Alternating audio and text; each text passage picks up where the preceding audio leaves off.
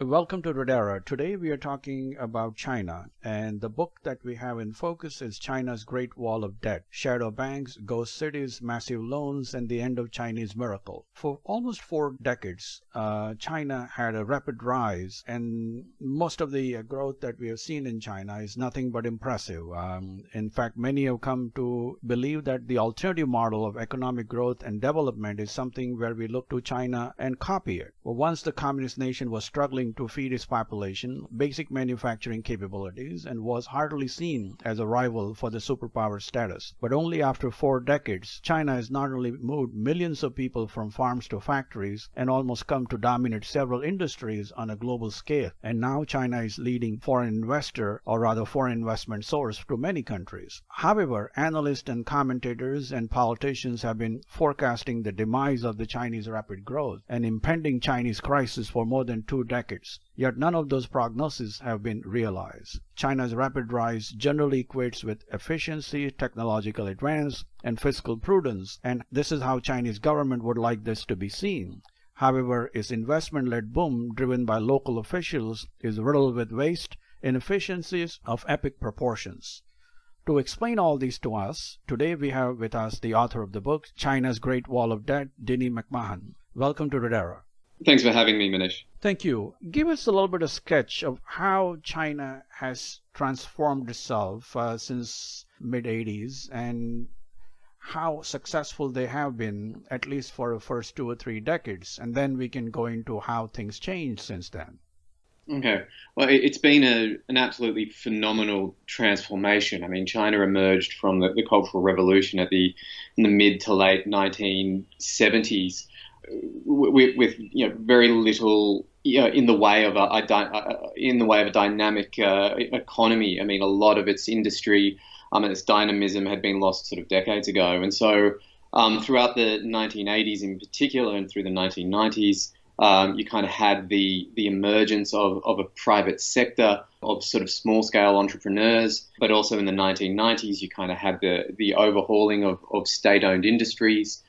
Some of the most inefficient were let go, and the larger were kind of were sort of exposed to more competitive forces. And so particularly throughout the late 20th century, you kind of had this overhauling of the Chinese economy, injecting a nascent private sector, injecting competition, forcing the public sector to be more competitive and exposing them to market forces. And then the nature of that economic growth changed again in the 21st century.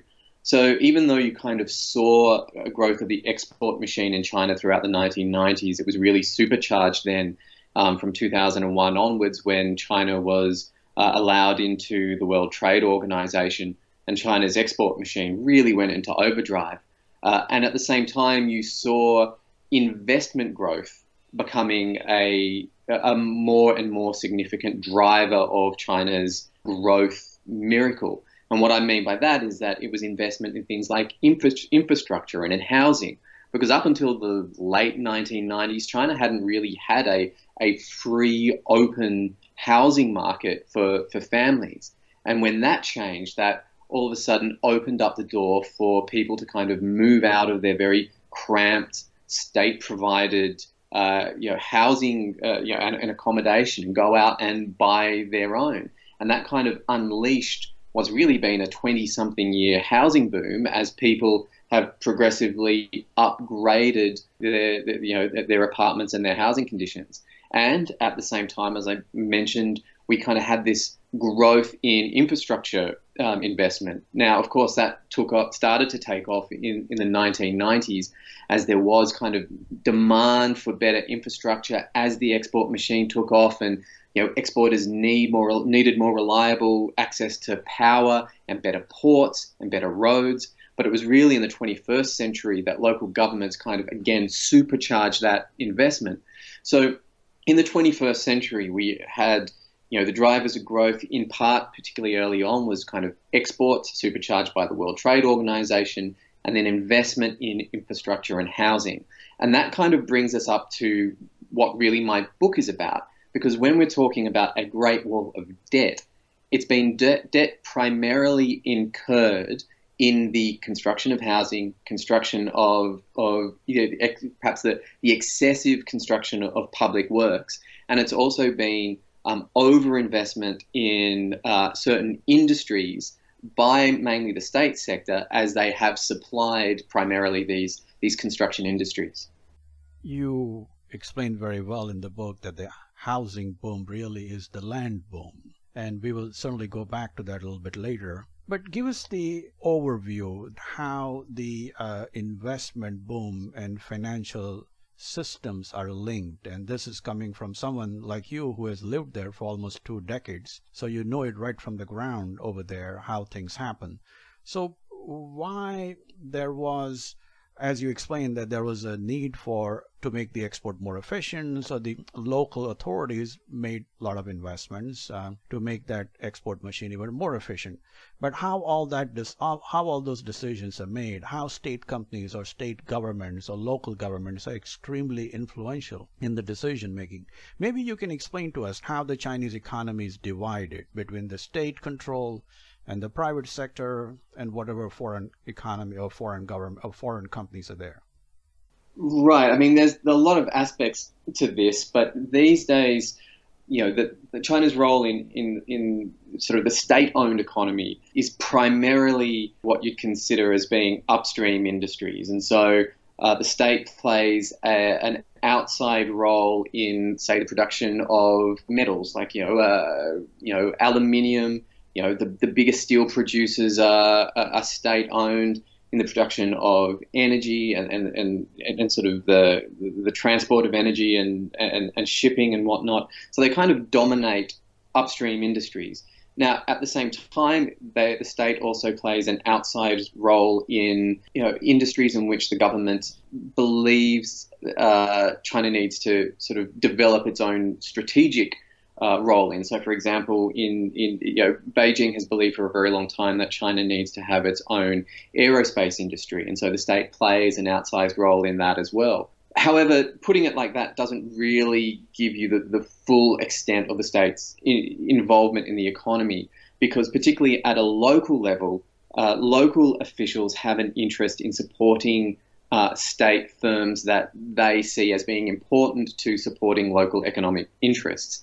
And so throughout the country, you'll find that a lot of property developers are owned by local state firms. So these are state firms that aren't owned by Beijing. They might be owned at a provincial level or at a city level or at a county level. And then you get all sorts of companies that really there are no good reason for them to be state-owned at all. It's kind of a historical legacy, or some local state government official or state company manager saw an opportunity and sort of used whatever resources they had at their disposal to move into. So you have a ridiculous situation where there are state-owned theme parks, or there are state-owned traditional Chinese medicine companies. So you kind of have the whole gamut of what the state owns. In theory, what Beijing would like to see is that the state plays a strategic role in the commanding heights of the economy. But once you get down to a local level, local officials have their own incentive for controlling equity in local state firms. Now, of course, when we're talking about the private sector, the private sector kind of moves into those parts of the economy in which either the state isn't a competitor or there is sort of sufficient space for them to kind of coexist alongside the state. Or, as we've seen in the last few years, they move into new industries in which there isn't a pre-existing state presence. And so you have perhaps China's biggest private companies, the company names that are perhaps best recognized around the world are in, say, the tech sector, because they have kind of built these industries from the ground up without any pre-existing state competition. And by that, I'm talking about companies like Alibaba and Tencent. Then as for foreign investment in China, traditionally that was in the export sector. And so when foreign firms first started moving into China in the early 1990s, they were there to take advantage of cheap Chinese labor, cheap Chinese land, and produce goods in China almost exclusively for export. Now, that has changed somewhat over the last 3 decades, because China went from a source of of cheap, went from being a cheap manufacturing base, which it no longer is, and the appeal of China has become very much about tapping China's domestic market. It's very much becomes about selling into China's domestic market to the 1.2, 1.3 billion consumers. And so the presence of foreign firms these days is kind of, it's kind of throughout all sorts of industries from, there's still a significant export presence, but it's also about they're in joint ventures manufacturing cars in China, or, DuPont is there producing chemicals that get fed into China's industrial supply chain. And so there is a sort of an ubiquitous foreign presence throughout China, although the complaint become far more acute in recent years is that foreign firms do not get treated, in the same way as local firms, in the sense that they're not competing on an equal playing field. And this has been a complaint that European and American firms in particular have been making more and more vociferously in recent years. So maybe I'll leave my answer there to start with. If we want to go into the financing of any of this, I'll leave that in your hands, Manish. But at least that gives us an overview as to kind of how, the structure and ownership of Chinese industry. No, this helps definitely. As you bring it up in the book, is there are more than 150,000 government-controlled entities out there, and I think they have almost 25% of the employment in China that they provide, and I think roughly over 50% of the national income is in their hands. I may be off a little bit with the numbers, but you can correct me as we go along. But that just shows the importance and dominance of the state. You also bring it up very well that there's a visible hand and there's an invisible hand. And you have some interesting comments from some of the Chinese leaders that how they view the visible and the invisible hand should play out. Yeah, I can't remember the actual quotes offhand, but really the Chinese perceive the role of the market and the role of the state as being very, very different to what we would in sort of liberal, free market liberal democracy. So I think it was in 2013 where the central government, the party, published a sort of a key new blueprint for the direction of the Chinese economy. And it said that from henceforth, the market would play a decisive role in the economy. So market forces would play a decisive role in the economy, but the state would continue to play a dominant role. And to outside observers, that almost looked contradictory. Now, first, it's important to point out that previously market forces were only to play a basic role. So being promoted to a decisive role in 2013 looked really quite significant. The question was, how can it play a decisive role if the state is still playing a dominant role? And if anything, that kind of encapsulates the way that the party and the state sees the role of the market. They see the market and market forces as having an important role in the allocation of resources. So today, any number of markets in China are on a day-to-day basis driven by market forces. So if you take the housing market, for example, on a day-to-day basis, supply and demand and the price at which supply meets demand, that really comes down to market forces. It's a decision that's made between the buyer of a house, the seller of a house, the property developers, the banks that are providing the credit. It's all those forces coming together to ensure that demand meets supply and vice versa. But the state reserves the right to intervene in a market, any market, when the outcome of those market forces is something that the state either views as being undesirable or unstable, or just really for any reason, or even for political reasons, views that it is necessary for the state to intervene. And you see that constantly through all markets. I mean, with the housing market, both the central government and the local government are constantly tinkering with the supply of credit, not just through interest rates, but by changing the rules of who can buy what apartment, when, under what circumstances, to try and prevent the market from overheating, but also ensure that there is always sufficient demand such that this property sector, which is a key driver of economic growth, continues to contribute to economic growth. Or you see in the stock market that if the government is worried that the market isn't as healthy as perhaps they'd like to see, they'll put a moratorium on initial public offerings. So there've been extended periods of time where no new firms have been listed because the government has been worried that new firms will suck up liquidity and force prices down further.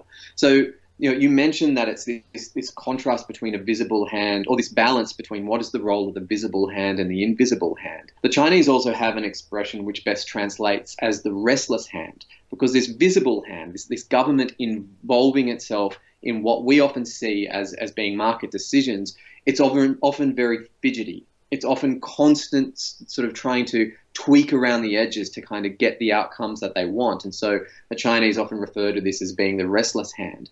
But you do have this situation where, for the most part, market forces play a far greater role in the Chinese economy today than at really any point since the Chinese Communist Party took over the People's Republic of China. But at the same time, the authorities reserve the right to intervene in the market whenever they deem fit. And that's something that I think foreign observers always kind of struggle with, this idea that the market can be both decisive but the state dominant.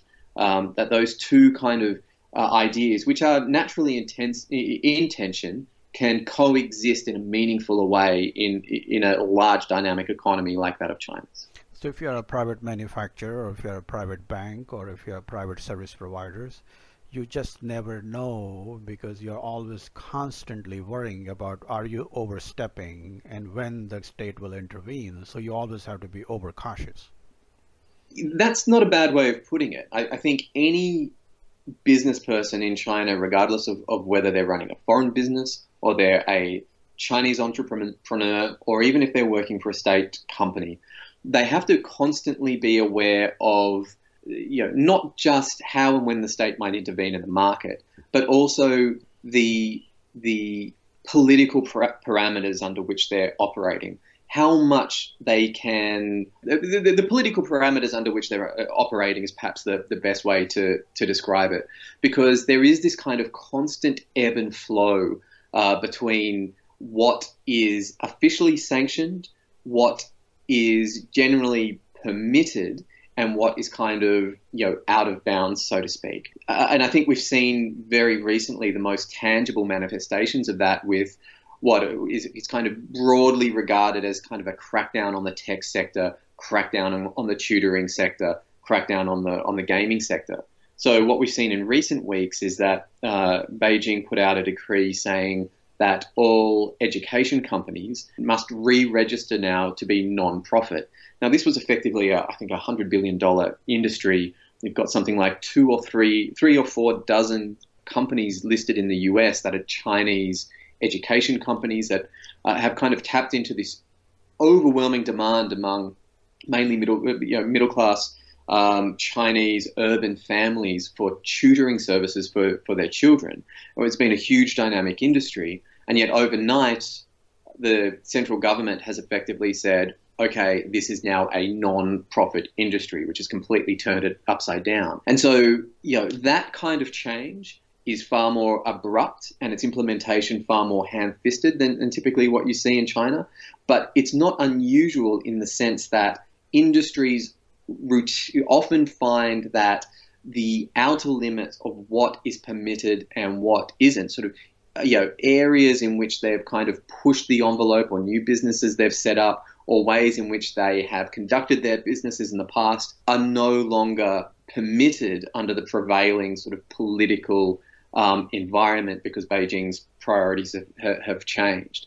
And so, we've seen this with the tech sector as well, where after years of relatively light touch regulation of the tech sector, and it's, a willingness to see it expand into, see the internet platforms expand into fintech, or to, experiment with, new industries and whatnot, all of a sudden Beijing is reining in the freedom of the internet platforms, because it's gone, okay, well, we're seeing that the tech sectors, the internet platforms, they are abusing consumer information. And in fact, they've become so big that their behavior has become anti-competitive, and that's not in our interests. So again, it's this situation where, the boundaries of what is permitted are constantly shifting. And any business owner or business manager or entrepreneur has to be sensitive, kind of, have a finger to the wind to get a sense of how are things changing and making sure that they are not caught flat-footed, when those changes occur. Because usually,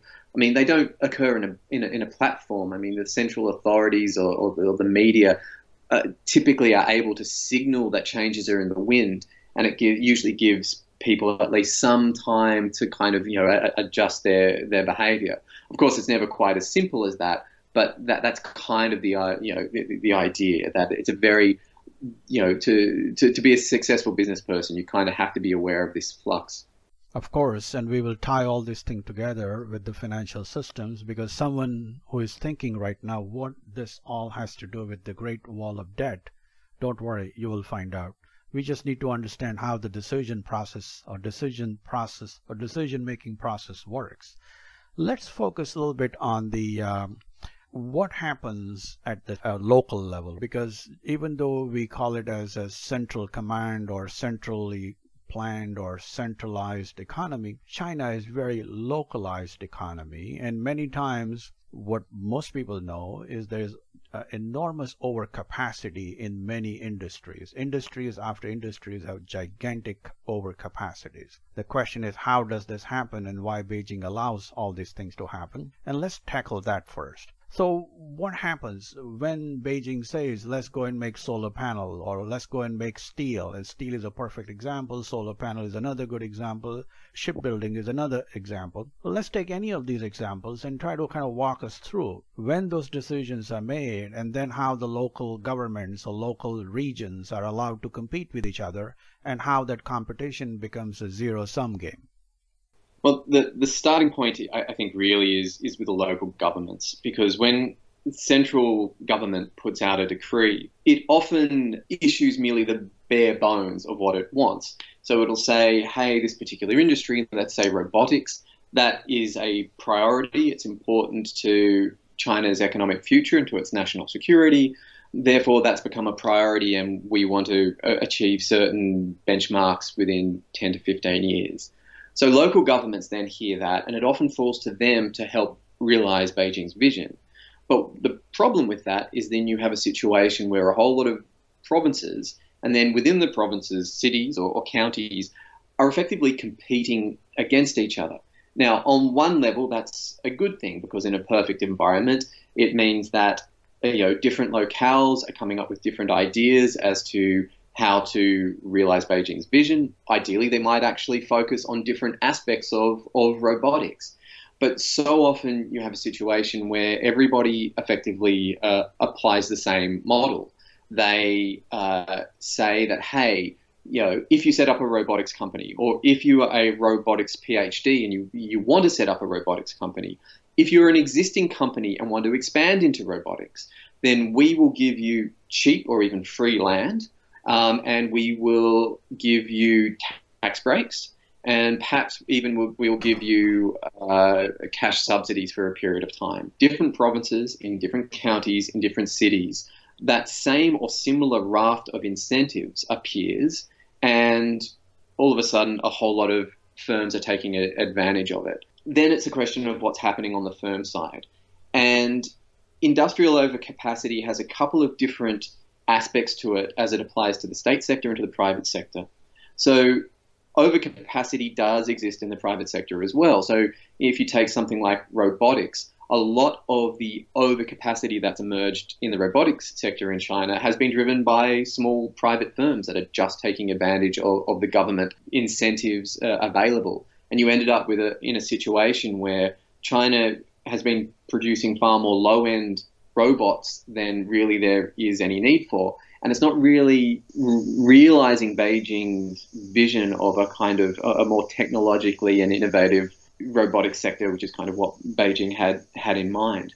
But at the other side, at the other end of the spectrum is with state-owned firms. And as you mentioned, Manish, we've had this problem of overcapacity in shipping, in aluminium, in steel, in a whole raft of industries. And that is primarily, but not exclusively, led by state-owned firms. And so with state-owned firms, the driving motivation is not profit, right? So in free market economies, A firm lives and dies really by how much profit it can generate. But with state-owned firms, it's a little bit different, and that's for two reasons. One is because the managers of state firms have a sort of a host of political incentives that they are supposed to fulfill. And so let's say if you take the current political environment, state firms are, Beijing is very concerned about unemployment, particularly among students. And so there is a responsibility for state firms to maintain employment levels, to employ students from universities. At the same time, there is this pressure to improve or spend more on research and development, something again that falls on state firms. And so you have these non-market motivations and incentives that managers of state firms have to consider. And so that, of course, that by definition then dilutes the motivation to generate profit. Now, at the same time, profit at a state firm isn't really profit as we would recognize it, because state firms so often have access to cheap land. Maybe they own the land because they were given it 20 years ago, or maybe they are paying exceptionally cheap rent for it. Often they have access to subsidized utilities, so they're not paying full price for water or for electricity. At the same time, they invariably get access to far cheaper credit lines than would otherwise be the case if they were operating on a free market basis. And often they might be getting cash subsidies from local governments. And so you take all of that into account, and any profit that a state-owned firm generates isn't profit as we understand it. They're able to generate profit because so many of their inputs are far cheaper than they would be or should be under a free market situation. So that's the other thing to keep in mind. And so you have this situation where the driving motivation for state-owned managers isn't to generate profit, but it is mainly political considerations. And in this sort of world, the way that you maximize your influence and your status within the political system is size and pace of growth. It is your ability to be able to command more more resources, financial and otherwise, than your competitors are. And so there is this drive towards growth. And so that in and of itself generates this inclination towards overcapacity, because there's this sense that, look, the most important thing to do is to achieve market share, and we'll deal with profitability later. So a whole lot of SOEs in competition with each other, say in the aluminium industry or the shipbuilding industry, they're all competing with each other, but the short-term motivation is to maximize their size, and they'll deal with the consequences later. Now, you take those motivations and combine them with the local government considerations, and you have local governments who are willing to protect firms, whether they be private firms or state firms, that commit to building additional factories, whether the broader economy needs them or not, in their local area. Firstly, by giving them subsidies, and secondly, more often than not, by throwing up internal barriers to competition with other parts of the country. And there was a famous Chinese economist called Zhang Weiying who had a reputation as being China's preeminent free market economist. And he said that, look, whenever China talks about the need for free markets and tearing down market barriers globally and internationally, you've got to keep in mind that one of the reasons China's doing that is because it's found it so difficult to break down internal trade barriers. And when we're talking internal trade barriers, we're not talking about tariffs between one province or another, or one county and another. They're more kind of informal administrative barriers, which makes it difficult, for example, for a steel mill in another province to perhaps sell its steel in another county when that county has its own steel producer and is doing everything it can to support the economic interests of that producer. Now, of course, there's one other element in all this as well, and that's taxes. So, local authorities, just the way that the tax regime is set up, is that if you have a company that is in an industry with industrial overcapacity, even if that company is losing money, the most important thing for the local governments is that that company still continues to produce and it still continues to sell, because even if it isn't generating a profit, those sales will generate sales tax, or that production, that additional production will still generate business taxes, and it will generate sales taxes in that local community. And so even if the company isn't profitable, the local city or the local government will still continue to collect at least some taxes because of the way the tax structure is structured in China. So you've got this very complex dynamic where local governments and the managers of state-owned firms have this kind of raft of incentives, which, when they all come together, kind of create this perverse universe of incentives, which really feeds into a system which naturally lends itself to creating industrial overcapacity. Now, of course, things are getting a little bit better at the moment. The pace at which industrial overcapacity is growing is kind of come to a bit of a stop in recent years, because there has been a crackdown on credit creation. So some of the drivers of credit growth, the shadow has been contracting. Bank lending has also sort of slowed down, and so the finance that was once readily available that made expansion in industrial capacity possible, that's not there anymore. But we can talk about that in more detail in a minute if you like, Manish. Yes, and with all those incentives that are aligned to create wrong, or rather grow in the wrong direction to exist in a real economy. On top of that, you also have a very wrong benchmarking or incentives even for the local government officials or mayors or the people who are responsible for managing those provinces. And I think you mentioned that growth and tax revenue collection are the two most important things on which they are measured, but also stability. If there is a protest beyond a certain size, then certainly their promotional prospects are pretty much gone. So all these incentives, not only for the public sector companies or SEOs, but also for the government officials, they all somehow conspire to create bigger, and then eventually it collapses, as you explained in the case of Herzog. That's right. They all sort of come together until they're no longer sustainable. Certainly, the pressures on local government officials at the moment, or as has always been the case, is absolutely huge. But the dynamics have been changing a little bit since Xi Jinping launched his anti-corruption campaign. So all those incentives are pretty much the same, and the pressures on local government officials are the same, but they're all kind of becoming a lot more conservative and a lot more worried about what actions they can take to drive economic growth since the anti-corruption campaign. So that started in about 2013, I think it was, pretty much as Xi Jinping came to power. And that has that Xi Jinping has kind of leveraged the fear that local officials have of being nabbed for corruption to an economic agenda, which has said, okay, you can no longer,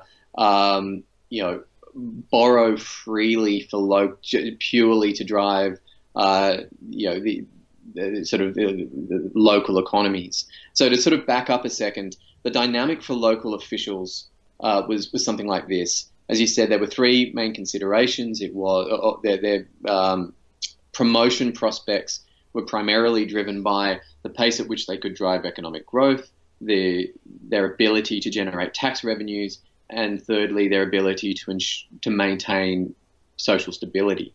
Now, the way that they drove the first two was by building stuff. I mean, it's a gross simplification, but not by much. So mayors in particular, they might be promoted into that role formally for 5-year stints, but more often than not, they'd get promoted after maybe 3 years. Now, 3 years is not a long time for a mayor to be able to prove their worth as an economic manager, certainly to be able to prove that they are capable of driving economic growth. So the way to do that, the easiest way to do that, is to borrow money and build something. And so that kind of became the model throughout the entire country, that when a mayor moved into that role, they would immediately come up with a grandiose construction project. That so often that would be building twin cities, effectively a new city, or a new industrial park, or a new tourism zone, or it would be about massively investing in the city's infrastructure, whether it be new highways or subway systems, or lobbying to get the highway rail, the high-speed rail network connected to their town. But all of these things would require huge amounts of investment, and that required huge amounts of borrowing, primarily from the banks and also from the bond market. Now, of course, the problem with this situation, or the great thing about this situation, is that this borrowing would create short-term growth very, very quickly. However, and for the local mayors, this was fantastic, because once you were promoted after 3 years, the problem of repaying those debts became somebody else's problem. You'd get promoted onto the next town, and the person who replaced you would have to deal with the economic fallout. Now, of course, the way that so many of the replacement mayors and their replacements dealt with it is they would just borrow more. So you had this sort of doubling down effect of cities just borrowing more and more as mayors tried to prove that they could stimulate economic growth, and the debt burden built up. Now, of course, some of these investments were sufficient to actually stimulate economic activity. But in a lot of cases, particularly in the smaller cities, you just ended up with cities with a massive debt burden. Now, of course, under Xi Jinping, what has changed is she has said, look, if you are a mayor or you're a government official and you are responsible for making a borrowing decision during your time at whatever city or whatever county, that decision follows you wherever you go. So if you get promoted onto the next city now, you don't really get to wash your hands of previous decisions. If that debt ultimately defaults in 8 years' time or 7 years' time, even if you're not at that city anymore, if you are responsible for making that decision, that will be a black mark against your promotion prospects. And so the authorities have been trying to change this dynamic. And I think perhaps the bigger factor towards changing this dynamic is that the availability of credit for local governments, and pretty much for everybody in the economy, whether you're a state firm or a private firm or a local government, it just isn't what it used to be for various reasons. You've had a massive crackdown on the shadow banking system. When I wrote the book, it seemed absolutely impossible. The shadow banking system was just a balloon that just kept getting bigger and bigger, and any regulatory effort to try and crack down on it just seemed doomed to failure. Now, as I alluded to just a minute ago, the Xi Jinping's anti-corruption crackdown, that's what really changed things. Because whereas in the past the financial system found ways to innovate around crackdowns on shadow banking system, effectively they would comply with the letter of whatever new regulation came down, but sort of flout its spirit. What's changed now is that dynamic has flipped around, that it's less important to comply with the letter, and it's more important to comply with the spirit of the regulations. And so what we've seen in the last 3 years is that shadow banking has been contracting quite aggressively. Meanwhile, the pace of bank lending is far slower than it has been. Certainly, it's not enough to compensate for the contraction in shadow banking. And then you've had the government go after specific industries, and so it's far harder for heavy polluting industries, for example, like the steel sector, to borrow the way that it used to. And 12 months ago, you had a very aggressive deleveraging campaign imposed on property developers, such that they are not in a position to borrow as much as they used to. And the same also goes for local governments. And so you have this situation where, sure, a lot of that same, the incentives that drive local government officials have changed a little bit, but the thing that has really changed their behavior is that the availability of the credit, which previously allowed them to do what they did, just isn't as readily available as it once was. In the Western economies, the central bank plays a big role in deciding who gets money at what price, and that is the interest rate. Interest rate is the driver in the Western economies or economies that are far more efficient or developed. In China, the financial system is different. The Chinese government plays a different role in not controlling interest rate, but rather supplying credit and who gets credit and who does not. Maybe you can explain to us how the credit is created and how the credit, more important, is allocated. Over the last 15 years, what has happened and how that process has become the real source of all the problems that we see in the wall of debt. No, absolutely. And this again comes back to what the motivations of state-owned enterprises. Because as I said before, state-owned firms aren't driven by profit. And so that same dynamic affects or influences their ability to, or their willingness to borrow. So in free market economies, a firm's borrowing decisions will be shaped by how expensive it is to borrow. If interest rates go up, it'll make them reassess how much they borrow and whether they're generating enough income to be able to service their debts. But for state-owned firms in China, it's a little bit different because the motivation of state firms isn't profit, it is size. And so it's about size and it's about influence. And so even if interest rates go up or interest rates go down, it's not fundamentally going to change the willingness of state firm managers to borrow. And so you have a situation where even if the central bank was raising interest rates, it's not going to change the willingness, it's not going to necessarily change demand among the state sector for credit, and the banks will continue lending accordingly. So what that has meant traditionally is it then becomes necessary to ration credit. So traditionally, the banks have been constrained by a credit quota every quarter, and that has been essential in driving the pace of economic growth.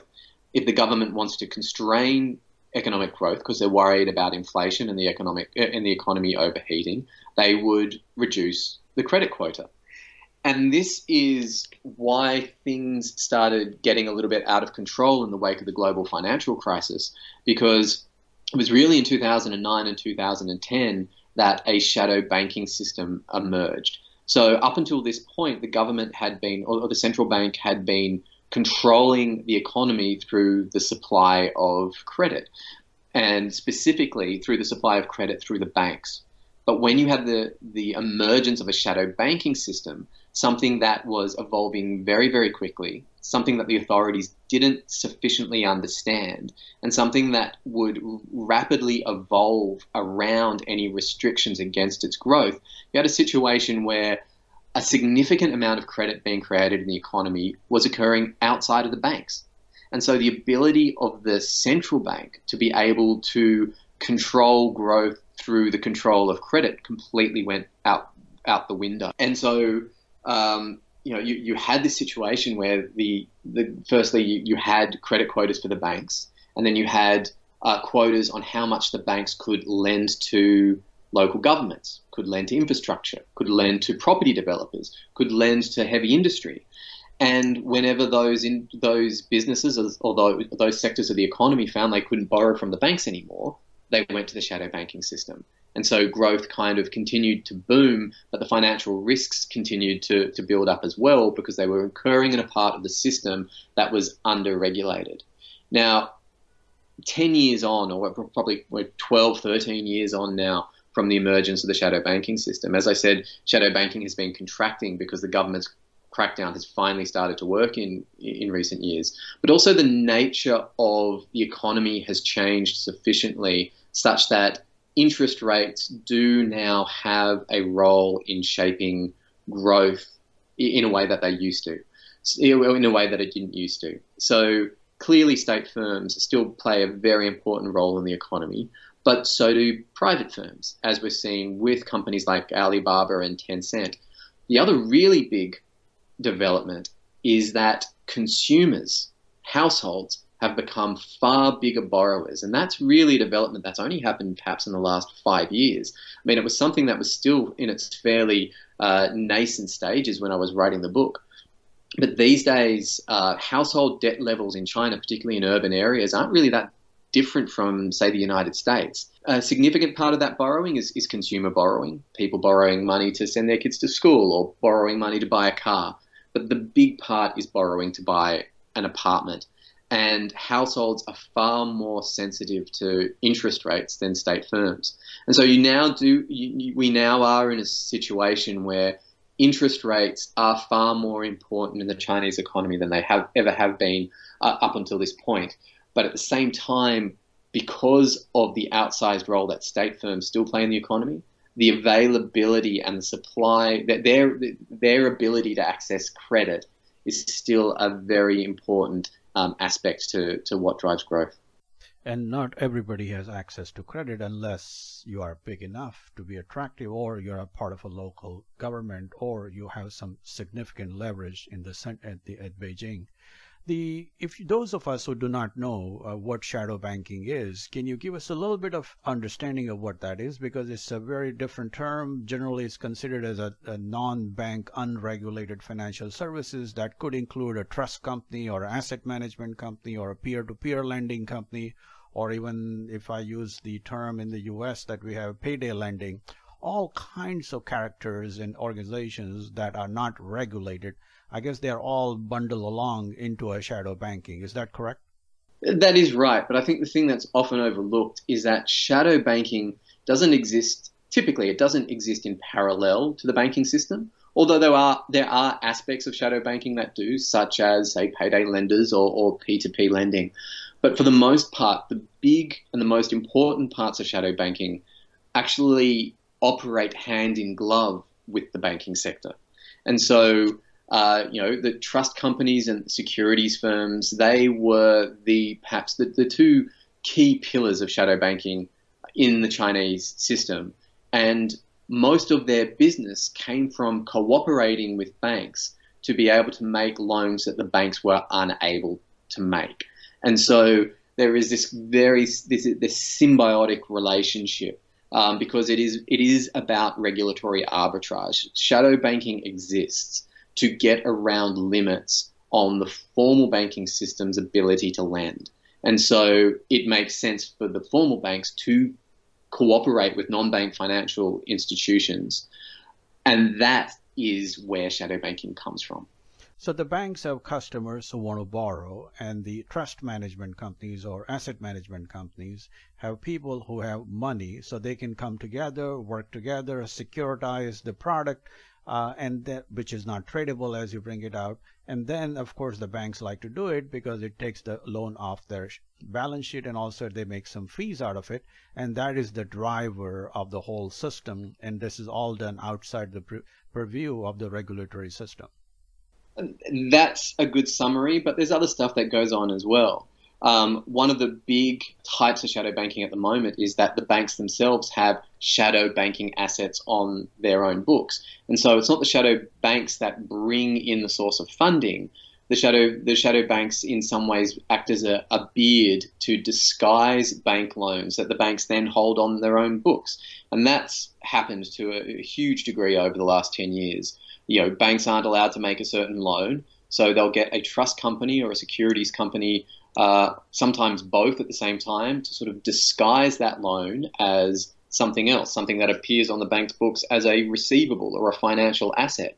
So the bank continues to receive an income stream from it, the interest payments, but it's not recognized on its book as a loan. It's been transformed into something else. But effectively, the risk profile of that asset hasn't changed. Or, again, the shadow banking institution isn't necessarily the source of the funds, because the banks have their own customers who don't want to make a deposit, but they want some sort of investment product. And so the bank takes some of its own loans, asks the trust company to turn it into something else in that loan, as what the Chinese call a wealth management product. And so there's a lot of different permutations, going on here. But at the end of the day, the trusts play a role in transforming what would otherwise be conventional loans into something else for regulatory purposes that the banks can either then hold on its own balance sheet or sell to its own clients or sell to the shadow banking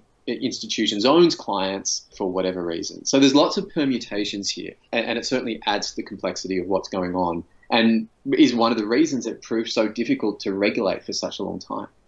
And to those of us who are just asking questions and thinking about it, you might ask very well, why does China has so much need of shadow banking? Why people are looking for higher interest rate? Why there is so much money floating in the system? And why there are so many people willing to take so much risk to offer or lend somebody or some corporation that they may or may not know how good or how financially sound they are? Hold on to those questions. We'll come back to that later. In fact, they will get all answered as we go along. We are getting closer and closer to the wall of debt. The issue now is that you have state-owned entities which are very large and they have no profit motive, but they only have incentive of grow at any cost. And then you have state government officials and mayors and leaders who also want to just get bigger and bigger. So they both conspire to lend out more because the banks are also incentivized to lend more because Beijing wants them to lend more. That's why they are lending more. So all that leads to higher and higher debt or credit creation rather, which eventually becomes the debt. Explain to us how big money creation has become, how dangerous that has become, or in fact more important is that rapid growth of money creation has become so dangerous that it could be very, very difficult for the Chinese leaders to control it. And also on top of that, when this credit creation is done at the local level, what happens to it when things don't work out? Right. So about the time I was writing this book, because things have slowed down a little bit, but China's debt levels are still at a very elevated level. The time that I was writing the book, and it was published at the beginning of 2018, China's debt to GDP ratio was about 280%. 280%. That's right. Now, by the standards of developed economies, that's not unusual.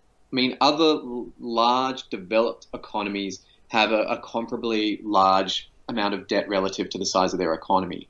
However, firstly, those economies are better able to service that debt. And secondly, they've been building up that debt level over a much longer, much more prolonged period of time. Developed economies have a much, much lower debt to GDP ratio, usually lower by about 100 or so percentage points. Now, the thing is, China's absolute level of debt isn't really the issue. The concern is the pace at which that debt has accumulated. And I think levels now, but I think it was over about an 8-year period, it increased by something like 60 or 70 percentage points. Now, the thing is, by global standards, by historical standards, when a country's debt to GDP has accelerated at too fast a pace, usually that ends in some sort of crisis. Now, there have been examples where that hasn't been the case, but by international standards, that expansion in Chinese debt to GDP has been faster than perhaps any other major economy over such a short period of time in modern history. And so the concern then becomes, the reason this is a concern is that when an economy or companies or firms, they deploy debt in a way that is supposed to generate a return such that that project, now of course, if you're deploying too much debt too quickly, then the ability to find projects that will be able to pay off that debt, well, it becomes more and more difficult. And that is why economies end up in crisis if the pace of debt accumulation is too fast. And so that is the risk that China has faced, that it added too much debt too quickly, such that the way it was deployed is never going to be able to be paid back, and that would potentially result in some sort of crisis.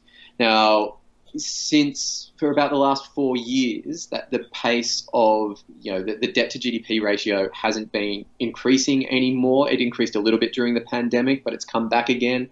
It's effectively flatlined. The government's managed to sort of rein that in. However, we now are in this position of so much of that debt's already been extended. How much of it has been deployed efficiently and productively, and how much of it will ever be paid back? And we've seen over the last 3 years a number of very high-profile corporate failures. In 2019, we saw two major bank bailouts. Last year, we had two major private Chinese companies that had been very acquisitive, buying assets up globally. Anbang Insurance and H&A Group have had to enter restructuring, and Anbang in particular has been nationalized. The government's trying to find a buyer as we speak. And then at the moment, just a month ago, Huarong, which is a major state-owned, centrally owned Chinese financial institution, just received a 50 billion renminbi bailout from a consortium of state firms. And as we speak, there's a lot of talk about Evergrande Group, which is one of China's biggest property developers, and unequivocally it's most heavily indebted, whether it is too big to fail, because the company itself has warned that it's on the precipice of a default. And the question is, to what extent might that royalty be allowed to default? So all those problems that have, that for a long time were academic. China's debt accelerated very rapidly in a short period of time. It was obvious that this would cause problems at some point, but the economy just kept on keeping on.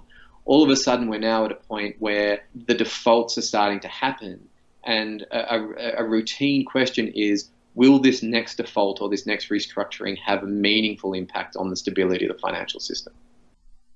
There is other aspect of this thing which we haven't talked about, and that is the last aspect of our discussion, and that is about land and housing.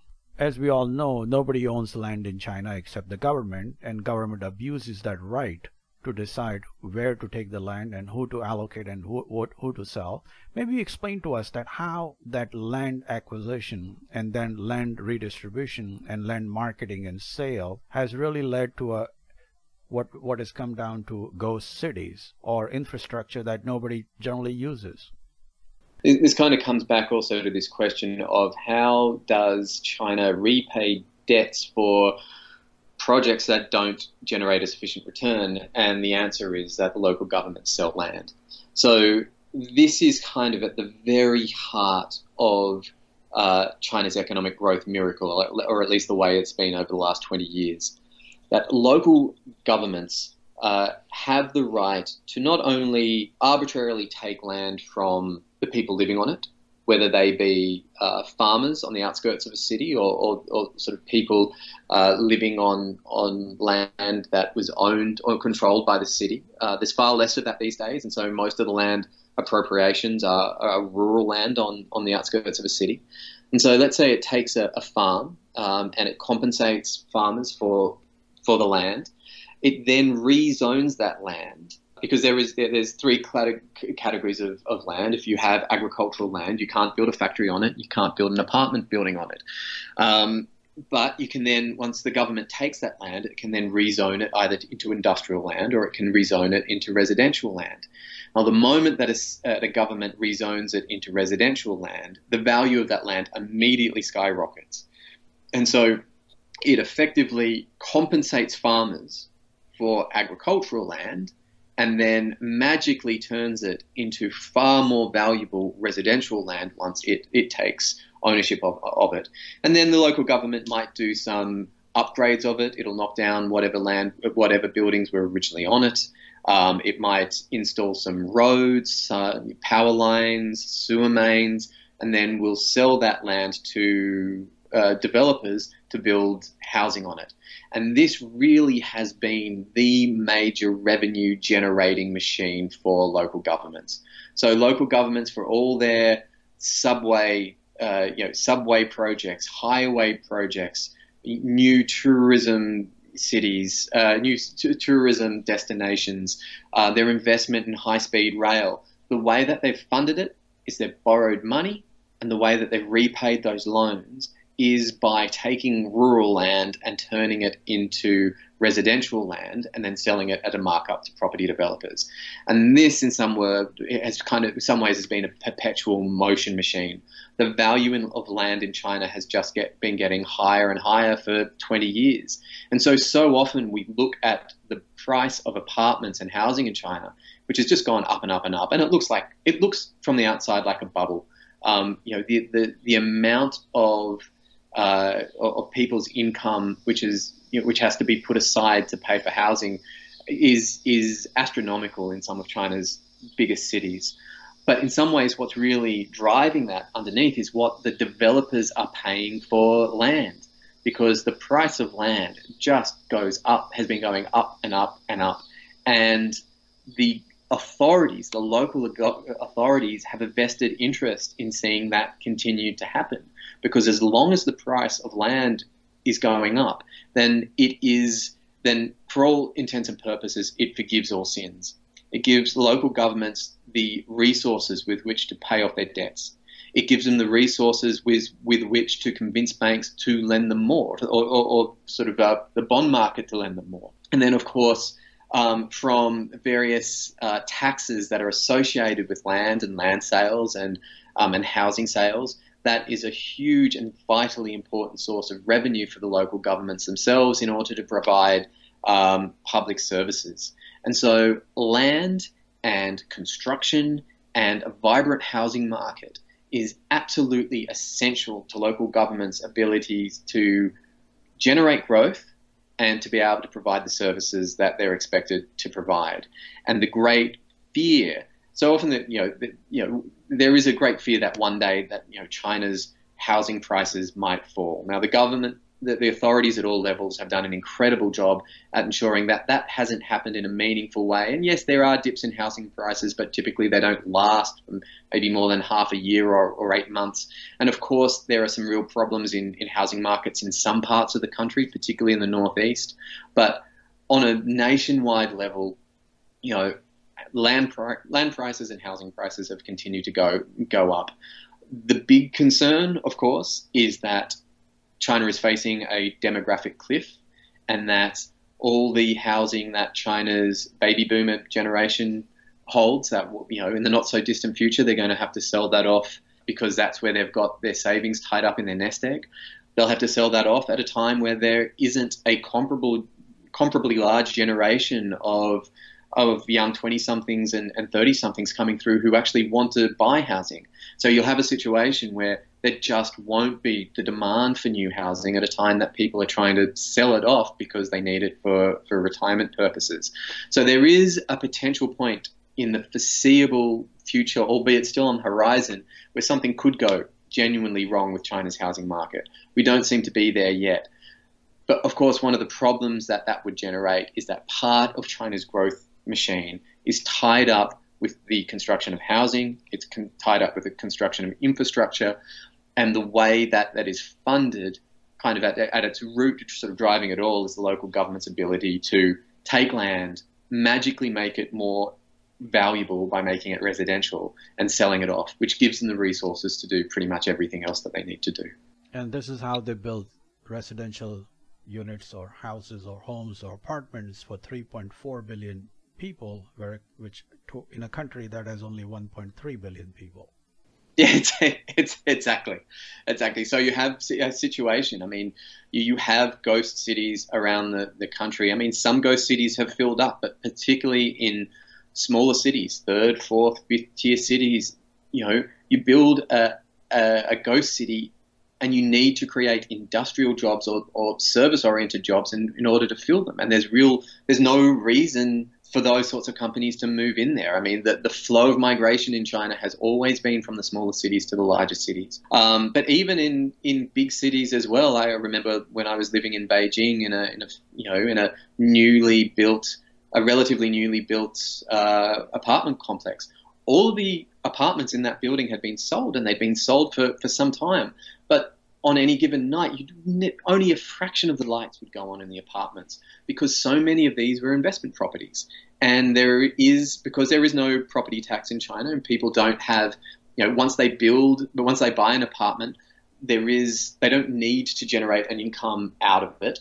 And there is a cultural predisposition not to rent, because there is a sense that once renters are in your apartment building, the value of the apartment will kind of decline because renters won't take care of it properly.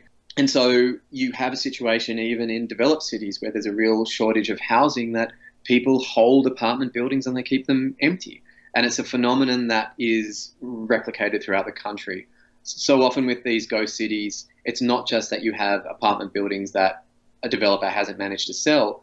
They're empty apartment buildings that the developer has managed to sell. It's just that they're being held for investment purposes rather than for living. So the migrant labor, which is about 280 million people now, roughly 250 to 80 million, who actually lives in slums, who builds these apartments that are empty, but they don't have their own place to live. So there's going to be a huge mismatch between the people who are building the apartments who will never be able to afford to live there, and the people who are buying the apartments as investment properties, but nobody's living there, which keeps the overcapacity industries like steel and cement and glass and concrete to keep humming. I couldn't have put it better myself, Manish. That's the dynamic. Now, the central government's trying to work out ways to improve housing conditions particularly for migrant workers, but it's less about selling them apartments. It's more about trying to encourage leasing, affordable rental arrangements, which it hasn't been a big part of the economy up until now. So that they realize that there's a problem. They're experimenting with new ideas, but the dynamic you just described, that is the dominant one at the moment. And those of us who are not very familiar with the Chinese land system, nobody owns land in China. You only lease it from the government or somebody or government authority for about 70 years as a residential and 50 years as commercial properties, but everybody expects not to be taken over those properties at the end of the lease. Is that correct? That's right. So in the end, there is another issue that you bring up in the book, that the construction quality also plays a role, which is a negative role, that most people know this quality of the apartments is not very good, which is about 20 years at the best. So that means all you're investing is in land and not in the building. Yes, I think it is going to be quite interesting to see what happens to these buildings when they get to 20 years, because as I said, I mean, China's housing market only really came into being in the late 90s. So, the sort of the housing stock is still relatively new. Most of it is far newer than 20 years. So this is kind of a question that's sort of hanging over everyone's head when people come to sell their investment apartments as part of realizing their retirement nest egg. Will that building be of sufficient quality for anyone to even want to live in there, or might they only be willing to pay a significant discount given that they realize that the building has a finite lifespan in the first place? And so, at the end of the day, the real value is not in the apartment because it has a finite life, but it is on the land that it's built. So the whole system has a perverse way of creating asset bubbles everywhere, and eventually there will be so many asset bubbles that the Chinese leadership may not be even able to control these bubbles, and that is really the concern. So where do we go from here? Now we know the wall, we know the wall of the debt, and we have climbed the wall of the debt, which is almost 300%, which is not easy. And if the economy slows down, there is a middle income trap. On top of that, there is an age issue that China may get older before it gets richer, which means there are fewer people out there to work, which means that there is fewer number of people have to contribute more into the pension system. So all that really leads to less demand for more material goods. How all that conspires in 2025, 2030, the picture doesn't look good. No, but it is complicated. I mean, as I sort of mentioned earlier, for the last few years, the government it's firstly slowed down the pace of debt accumulation, and it's been trying to clean up the financial system. So the banks are under pressure to dispose of non-performing loans. So China's official bad debt levels are still incredibly low, but each year the banks are writing off more and more of these. And at the same time, some of these, as I mentioned earlier, there have been a number of big corporate failures, companies needing bailouts or restructuring. In some cases, that's been brought on by the officials themselves because they realized the problems here.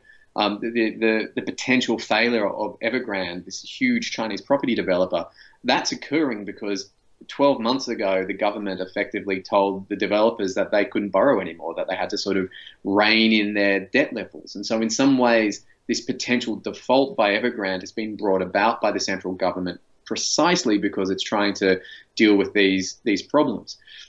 Now, it's important to keep in mind that it's really at the moment of reform that the potential for a crisis kind of, looms larger because, in its efforts to clean up its system, what if regulators take a wrong step? What if things get out of control? But at the moment, we are at a very unique point because there hasn't been a crisis, there hasn't been a collapse, and yet the authorities are kind of working overtime to make the system safer and to clean up the bad debt. Now, of course, the question here is just how long will this take? Because as the economy slows and as the property developers get under more stress, as local governments finding they can't borrow as much as they used to, so they can't roll over their debts, does that creates stress as well. And there's real worries out there that local governments, even with land sales in their back pocket, they're not going to be able to pay off their loans. And so there is real mounting stress in the financial system, but at the same time, the authorities are really pushing hard to clean it up. So there is this question at the moment: are we at a point where the problems start to snowball, or are we at a point where we'll look back in history where the authorities managed to take all these issues and, with a deft hand, managed to clean them up before they became a problem? Now, certainly at the moment, it seems to be the latter. But of course, the very nature of China's opaque system is such that it's very difficult to tell where the next landmine might be. And that is really the thing to watch for. These massive bailouts and restructurings and corporate failures that I mentioned, will they accelerate? Will they get bigger? Will they start to affect financial institutions that are closer to the center of the economy? And if they do, then they're going to have far bigger systemic ramifications than what we've seen thus far. We have been speaking with Dinny MacMahon, the author of Great Wall of Debt. Thank you very much for your time, and we really appreciate your views because it brings a different kind of perspective. It kind of explains differently what China has been going through, how China has evolved and changed, and is in its great hurry of becoming a rich nation or becoming part of the developed nations. It has paid a heavy price, and almost all these shiny towers or glistening boulevards or high-speed rails that we see, that is all paid by the borrowed money. This can only go so far. Thank you very much. Thanks for having me, Manish. It's been an excellent conversation.